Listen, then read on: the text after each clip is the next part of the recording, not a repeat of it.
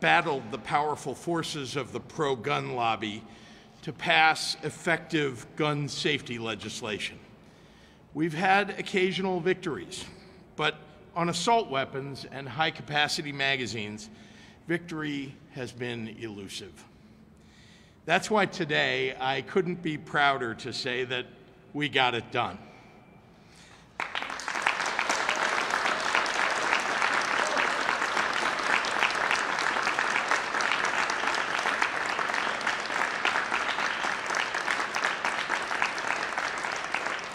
Illinois now officially prohibits the sale and distribution of these mass-killing machines and rapid-fire devices. I'm signing this legislation tonight so that it can take immediate effect and we can end the sale of these weapons of war as soon as possible. This law does not ask current lawful owners of these assault weapons to give up their lawfully acquired guns, but it does require an accounting for the weapons currently in circulation, so we know who is responsible for them if they fall into the wrong hands. And while the AR-style rifles used in mass shootings like Highland Park have garnered much of the press coverage and infamy, too many mass shootings are committed using handguns altered by something known as a switch, to convert a pistol into an automatic weapon. This type of weapon was used to kill 2 people and wound 7 others in the McDonald's shooting in Chicago. The Chicago Police Department recovered nearly 500 of these weapons between 2018 and 2021, and Cook County prosecutors filed more than 500 cases involving machine gun-style weapons during that time. But as of today in Illinois, these switches are illegal. Anyone caught with one will be held accountable to the fullest extent of the law. It has been a hard-fought battle, but we got this done for Highland Park's Kevin and Irina McCarthy, Jackie Sundheim, Catherine Goldstein, Eduardo Uvaldo, Nicholas Toledo Zaragoza, and Stephen Strauss.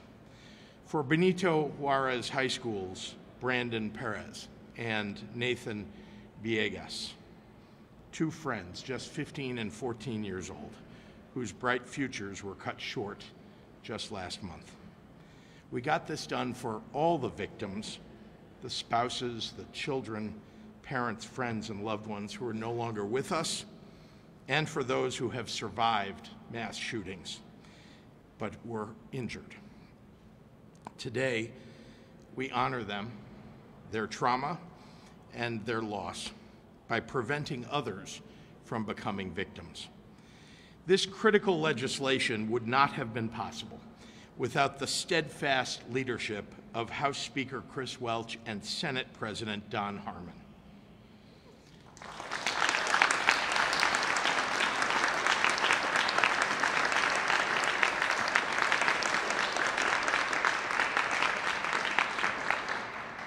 And I also want to recognize their members, Representative Bob Morgan, Representative, yeah.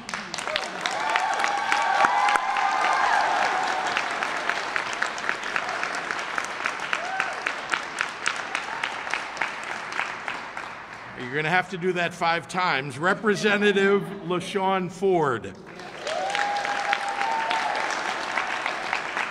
Representative Maura Hirschauer.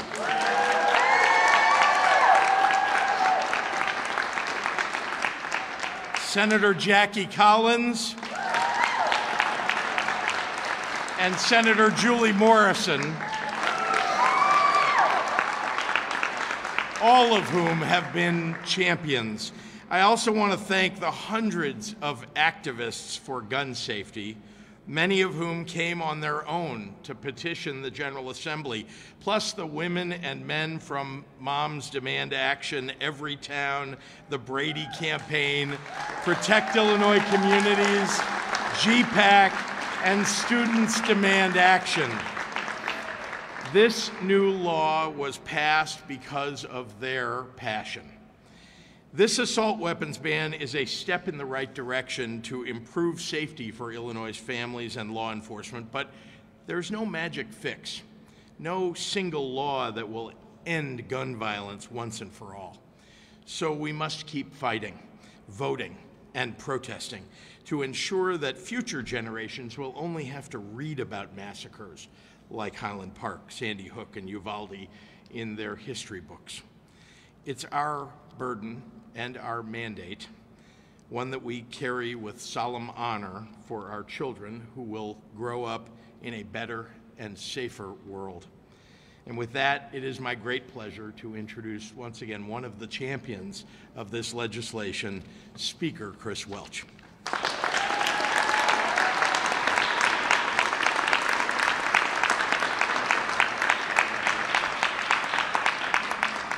Well, good evening, everyone. Good evening. It truly is an honor and a privilege to be standing here with all of you and our governor, the Senate President, colleagues in the House and Senate, and all of these amazing advocates here tonight. You know, I've been coming to this building for 10 years now, and I got to tell you, I've heard for a long time, when we organize, we win. When we organize, we win. And for many years, the NRA out-organized us, outspent us, allowed these weapons of mass destruction that belong on battlefields to be in our communities. And for far too long, families have been changed in the blink of an eye. Too many families have lost brothers and sisters, aunts and uncles, loved ones, unnecessarily because of the NRA and their grip on politicians all over this country. But volunteers, moms demanded action.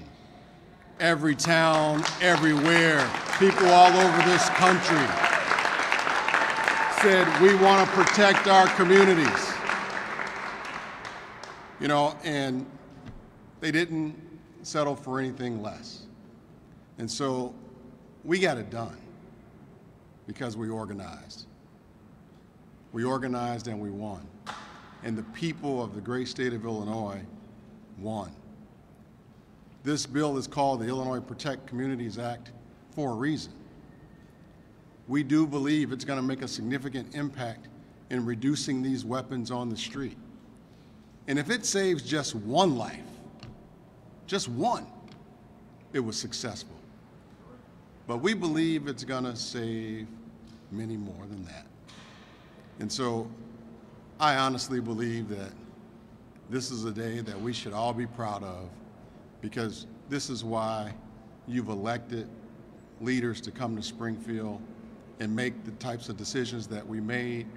This is why many of the leaders signed up to come here and do this job. I know it because I know the legislators who put in the work. I know why Bob Morgan is here. I know why Maura Hirschauer is here. I know why LaShawn Ford and Kathy Willis and Denise Wang Stoneback and all of the common sense gun advocates in the House and in the Senate sign up for this job. And it's for a historic day like today. I shared earlier that I didn't know that this would happen today. And I certainly didn't know that my mom would be here for the passage of this historic legislation.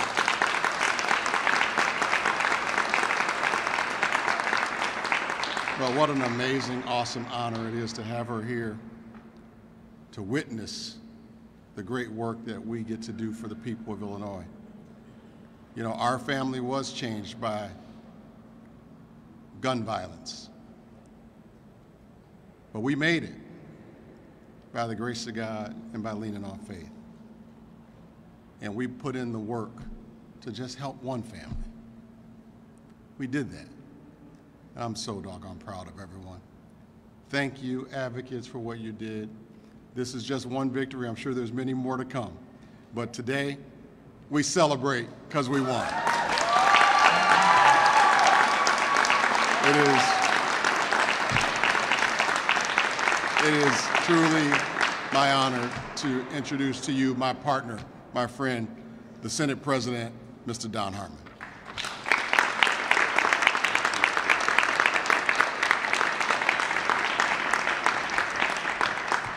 Good evening, all. I suggested to the governor earlier this evening that we have this signing ceremony in the rotunda. It was a request that had come to me from an advocate and a Highland Park survivor who's been here for the last few days.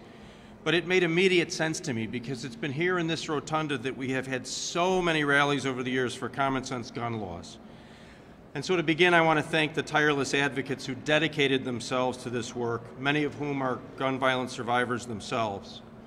We have wonderful partners all over the country, but I am especially grateful to our hometown partner, GPAC, a longtime advocate in this space, the newest and most potent addition to our cause, Protect Illinois Communities, and of course, to the ever-present Moms Demand Action. We would not be here without all of you.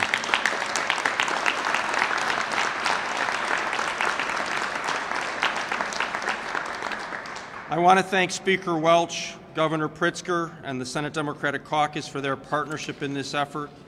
I especially want to salute the Senate Democratic members who are here, Senator Maddie Hunter, Senator Robert Peters, Senator Mike Simmons, and calling special attention, Senator Ron Villivollen, who has carried difficult gun bills in the past, and Senator Julie Morrison, Highland Park Senator, who has carried difficult bills at great personal peril. I salute all of you and thank you for your work.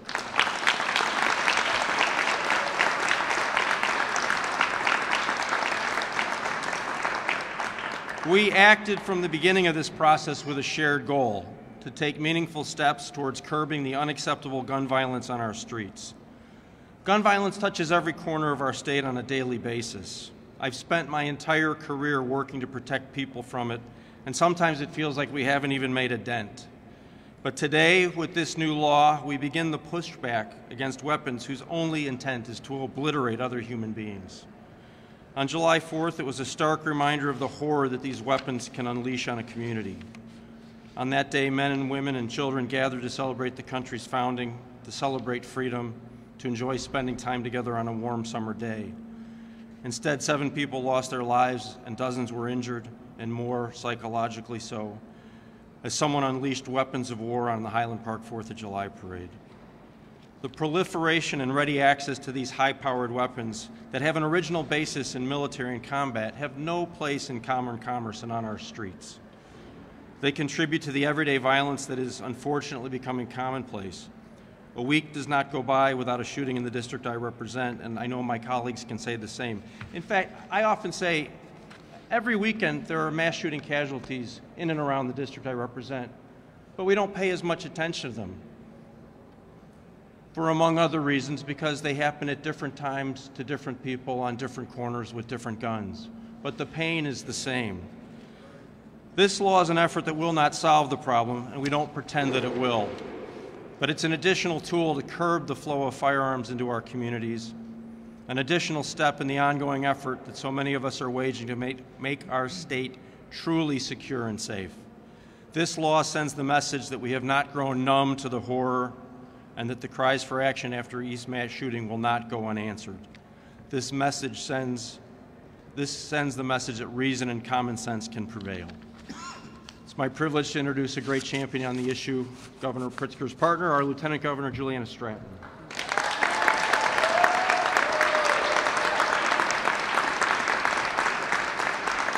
Thank you. Hello, everyone. I am Lieutenant Governor Juliana Stratton, and I use she, her pronouns. Thank you, President Harmon, for that warm introduction. I would also like to commend you, Speaker Welch, and the lawmakers of the General Assembly for your courage, compassionate leadership, and collaboration that led to the passage of this historic legislation that will save lives. And can we pause for a moment just to acknowledge our great governor, Governor J.B. Pritzker.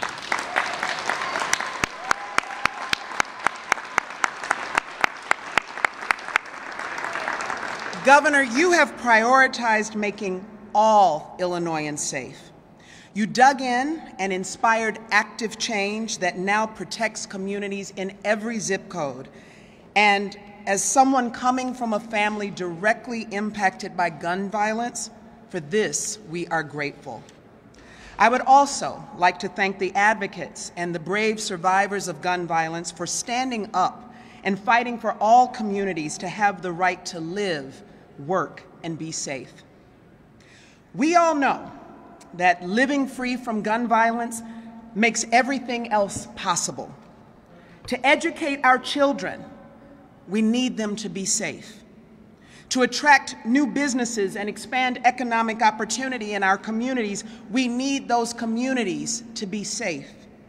To be our best selves, both physically and mentally, we need to be safe, because the trauma of gun violence and even living with the threat of gun violence inevitably takes its toll. The pain is real. The time is now.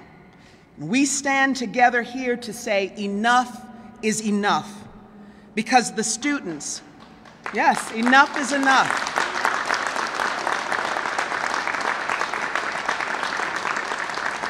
Because the students, families, and educators of Benito Juarez High School in the Pilsen neighborhood in Chicago, who are mourning after last month's mass shooting, they deserve action. We stand here for the people of Highland Park, who deserve our support and our voices as they continue the long road of healing after the immense grief that they experienced during the July 4th mass shooting. Today, we come together to mark the passage of the Protect Illinois Communities Act, because there have been too many mass shootings to count, too many lives lost, and we will not accept this as normal.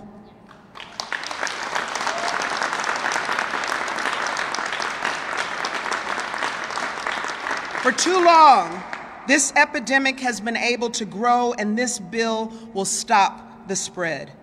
It is comprehensive in its ban of assault weapons, including devices that could increase the firing rate of a gun and turn it into a mass killing machine.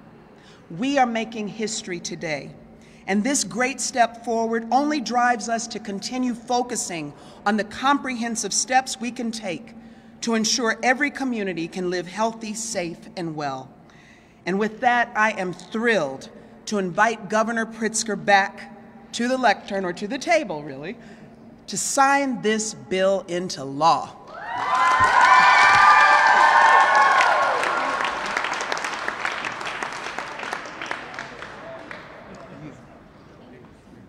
Come on. Give Mama.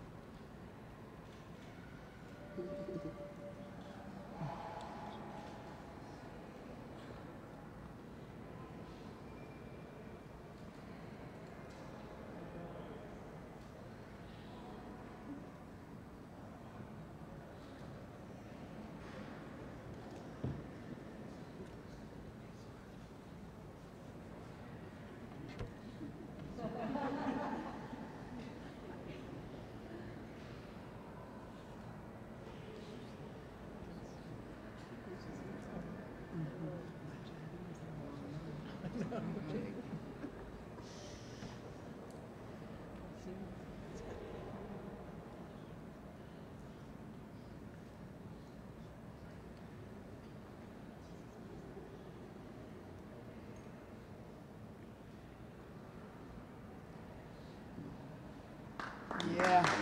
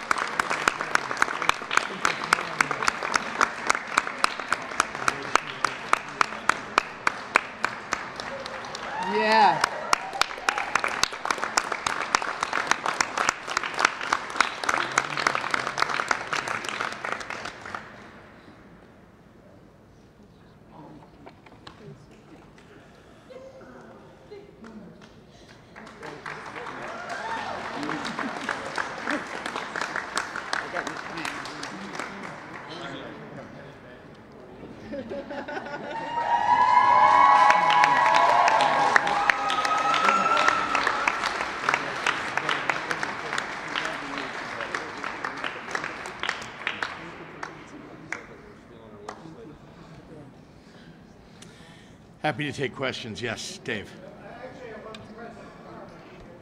President Harmon.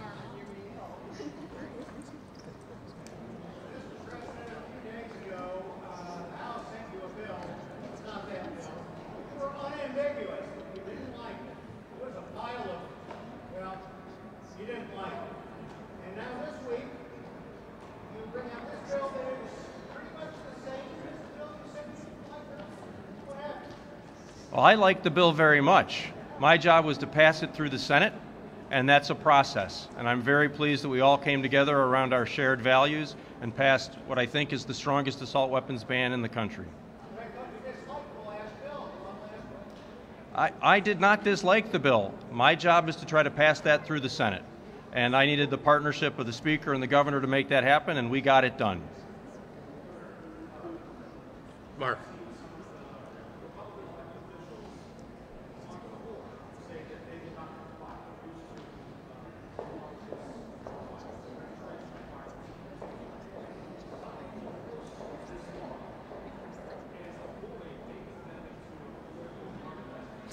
Well, you don't get to choose which laws you comply with in the state of Illinois. Let's be clear.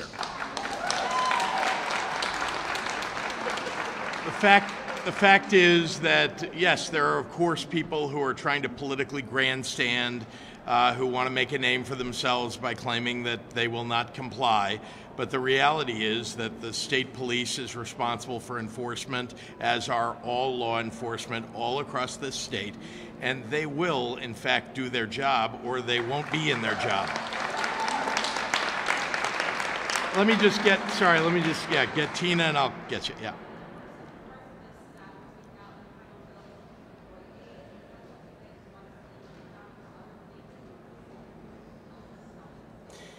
You know, getting something complicated and major done often requires some compromise and working with people. It's never perfect what comes out of a legislative process. I think all of the folks in the legislature behind me would say that. But this is one of truly the strongest and best assault weapons bans in the entire country. And so the result, I think, shows that there was a willingness to compromise, but also a determination to get something major done. Sorry, let me get one over here and I'll catch you, I promise. Thank you.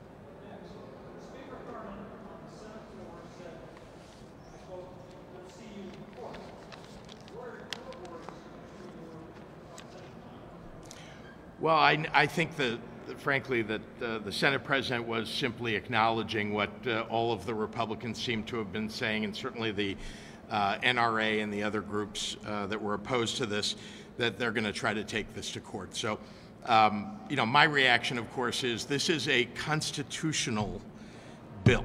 The law here that we now have enacted is constitutional. There was a lot of thought that went into it to make sure that it would be. And obviously, things will go through the courts and they'll make their determinations, but I feel very confident. Yep. Amanda.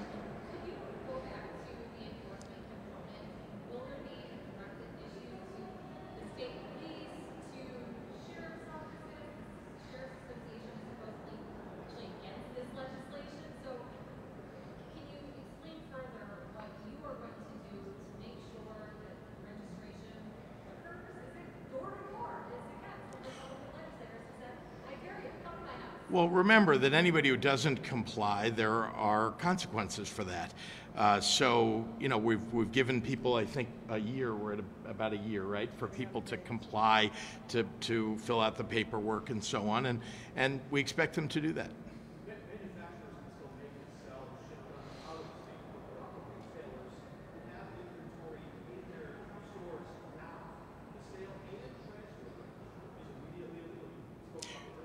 They are actually, there's a provision, maybe I should ask Representative Morgan to come up and talk about that provision, but they are allowed to ship those goods to other states where it's legal and to sell them. But go ahead. No, go ahead, Representative. Hello, State Representative Bob Morgan. That's correct. The retailers that have some of these firearms or this ammunition, they will be allowed to sell to other states or to those. There are a number of provisions of continued sale, for instance, to active duty law enforcement, that retailers will be able to continue to sell. Governor, what may now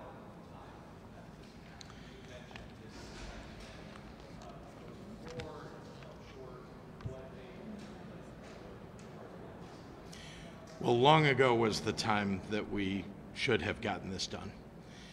But as I've said for many months now, since the July 4th shooting in Highland Park,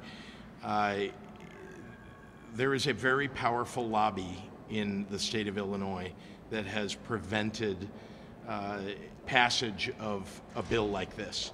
And it took a lot of strength and gumption and understanding and willingness to stand up to very powerful forces, for the people behind me who are in the legislature and their colleagues to finally get this done. And it takes people who care deeply about keeping people safe from gun violence, who are in the General Assembly and who occupy the governor's office together to get something like this passed. And then finally, we've seen too many mass shootings in such a very, very short period of time, and it's been happening for a long time, but I think now people are paying very close attention because it's not just, the ones that happen in Highland Park and communities like that, but also we know that it's happening every week in the west side, south side of Chicago, and in communities that often are forgotten.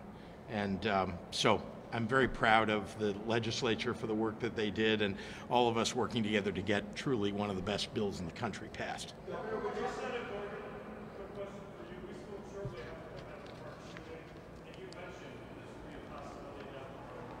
Obviously, it came together months later, and we're celebrating an anniversary right now of that shooting as well.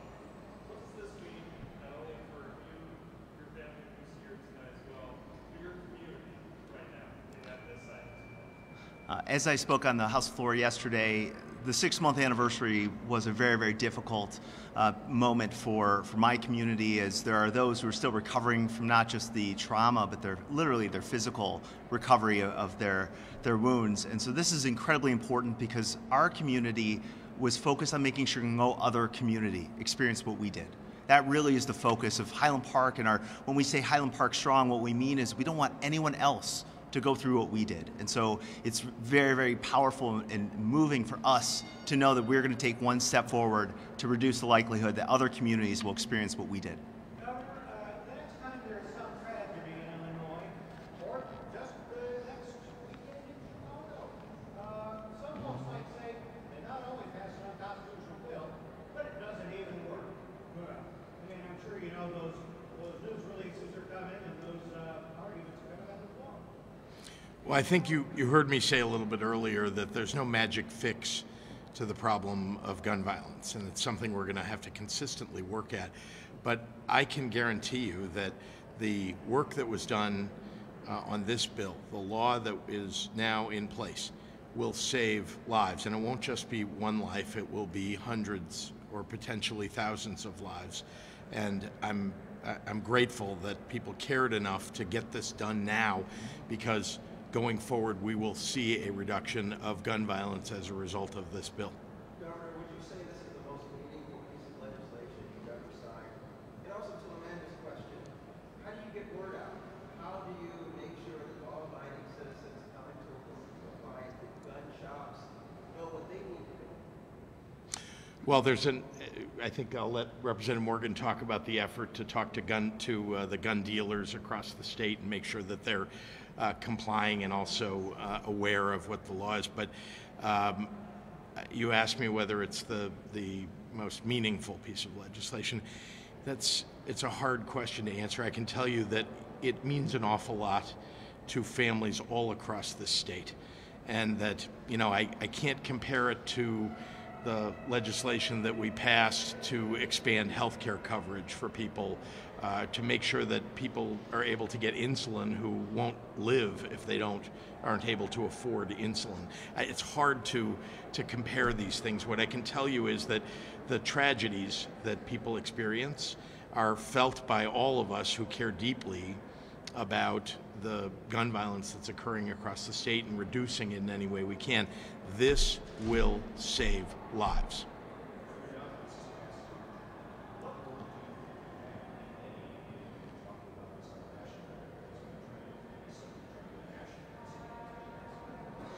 Well, I've already begun that effort. In fact, I went with the mayor of Highland Park and the commander of the Highland Park Police to Washington for the signing of a bill to reduce gun violence, and this was back 4 or 5 months ago.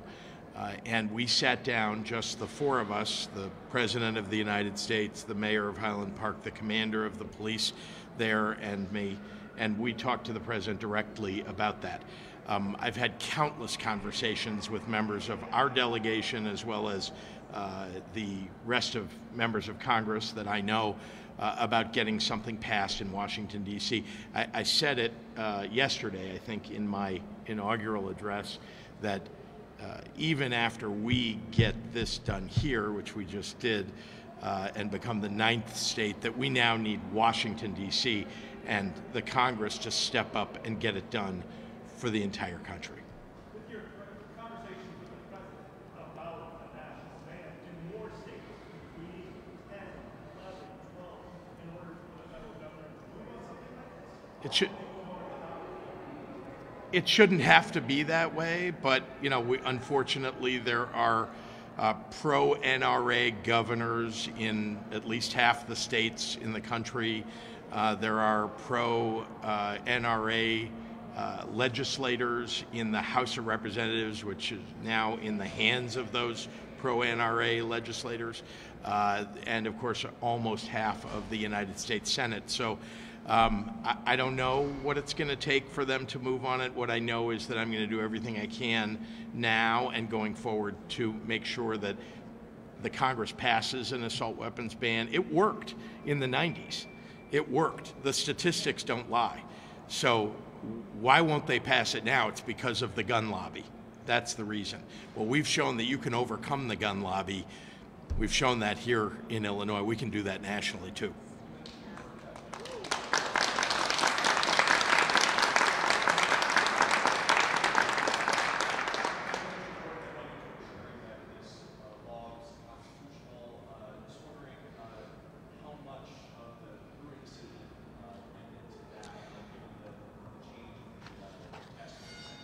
I'm going to bring Representative Morgan back because he really did lead this effort, and he himself is a practicing attorney. Although I'm an attorney, I'll let him answer your question. Feel as though I'm being set up. The constitutional interpretation of the Second Amendment, of course, loomed large over the drafting of this legislation. Both chambers took that very seriously. We have to make sure that we're passing laws that will withstand scrutiny. So we took those things into account, and of course there were a lot of legal threats that came, and we look forward to being able to make our arguments in court. Sure.